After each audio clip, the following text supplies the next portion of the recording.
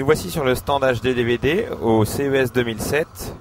Par rapport à l'an passé, où il y avait quelques boîtes dont les jaquettes se répétaient, on peut se rendre compte que le catalogue est nettement mieux fourni. On atteint aujourd'hui plus de 150 titres, comme cette vidéo le prouve, et le nombre d'appareils capables de lire les disques a augmenté drastiquement. Ici, la Xbox 360 avec son lecteur à 199 €. L'image n'a rien à envier au lecteur beaucoup plus onéreux. Elle est très fluide, très piquée. Juste à côté, un produit très intéressant chez Alpine, un prototype de lecteur HD DVD embarqué.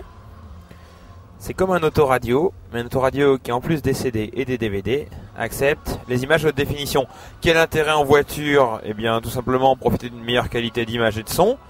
Et puis il y a toute l'interactivité qui est offerte.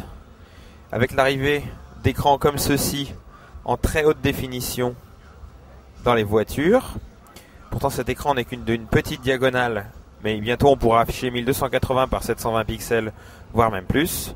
On peut espérer que l'audio mobile profitera de la haute définition très prochainement. Voici le fameux lecteur de DVD Toshiba HD A2, un produit à 499 $ qui mérite toute notre attention puisque c'est le plus abordable dans sa catégorie. Il décode le True HD en 5.1. Il dispose d'une sortie HDMI conventionnelle 1080i.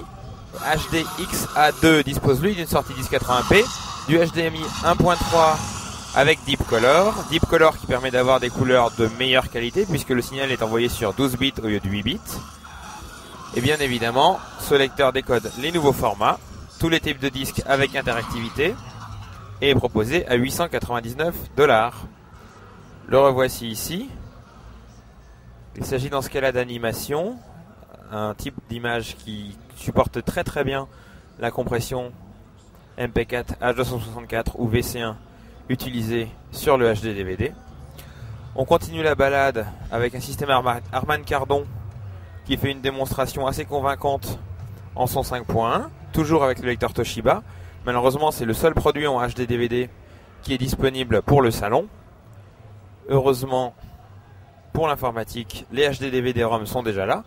Ici, un produit Samsung et un produit Asus sur la droite, avec des démos haute définition. Ici, on voit bien le piqué sur cet écran Full HD d'ordinateur. Pas de problème de fluidité. Pas de saccade. Pas de dégradé sur l'image, aucun problème une fois de plus.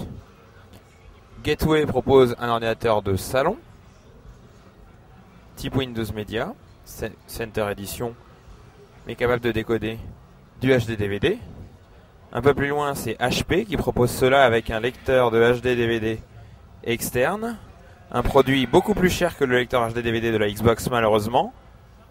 On trouve également des lecteurs pour ordinateur disponibles dans le commerce.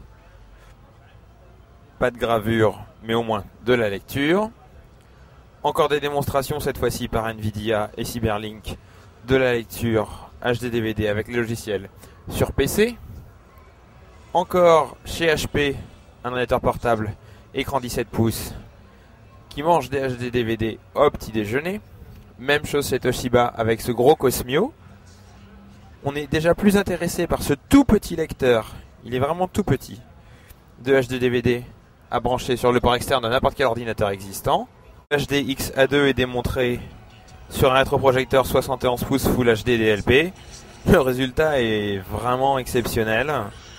Il y a une profondeur d'image, un relief qu'on voit rarement, des couleurs vraiment sublimes, très très saturées. Aucun problème sur les dégradés, aucun problème de fourmillement, aucun problème de définition. Le disque de démo est vraiment très très soigné, certes, mais les produits fonctionnent très très bien. Et voici pour finir le camion HD DVD. À l'intérieur, on peut assister à des démonstrations en multicanaux haute définition, que ce soit pour le son ou l'image, le résultat est très impressionnant. On n'a qu'une envie, eh bien, c'est de bénéficier d'une grande quantité de lecteurs en France, évidemment, et de titres de bonne qualité, avec des masters à niveau. On espère donc que les fabricants et les éditeurs vont soigner tout cela pour profiter de la HD dans les meilleures conditions.